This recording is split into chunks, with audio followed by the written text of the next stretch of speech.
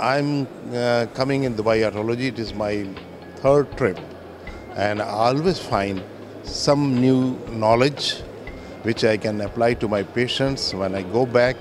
and I can give them a lot of benefit. So I will say these sort of conferences give you touch with the modern research which is going on in the field of otology and all over the world. I talked about this time about newborn hearing screening programs in developing countries, because in newborns, all the developing countries, they give attention to life-threatening diseases, but we don't give attention to the hearing,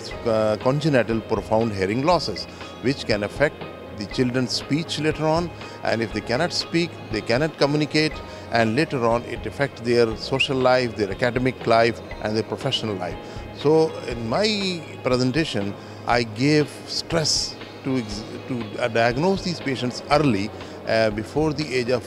3 months, so that we can rehabilitate these patients by different